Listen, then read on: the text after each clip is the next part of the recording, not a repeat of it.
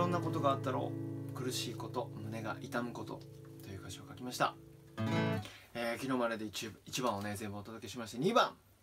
あっという間だぜ。毎日ね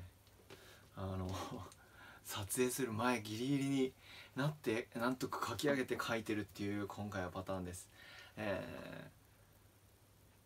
いつもだいたいこう1番だけだったら丸々1番はできてから撮影したりとかまとめてね撮ったりもしてるんですけど、今回はもう全然そんなのができる余裕がありません。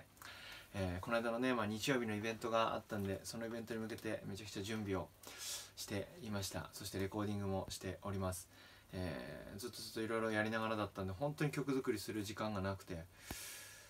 いやー今回はね、そしてあとはもうこの曲に関してね、この曲と向き合う中で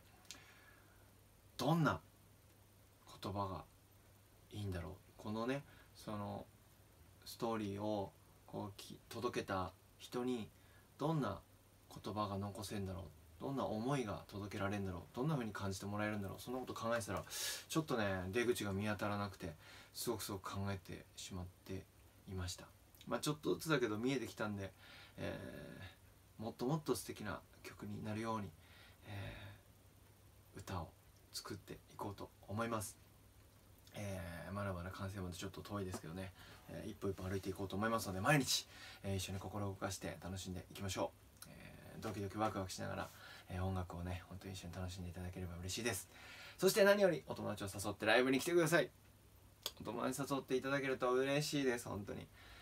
素敵なイベント作ってます。その一昨日のイベントも本当に100人ぐらいいたんじゃないかなっていうぐらい、